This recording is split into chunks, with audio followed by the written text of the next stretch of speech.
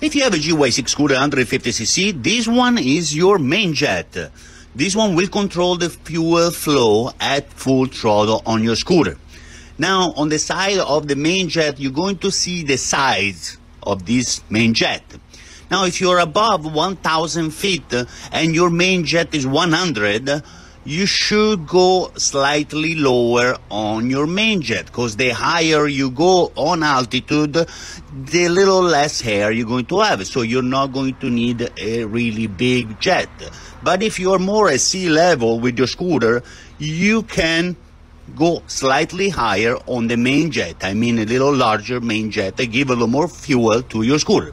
At this point, I'd like to thank you very much for watching this video, and feel free to visit my YouTube channel. Thank you!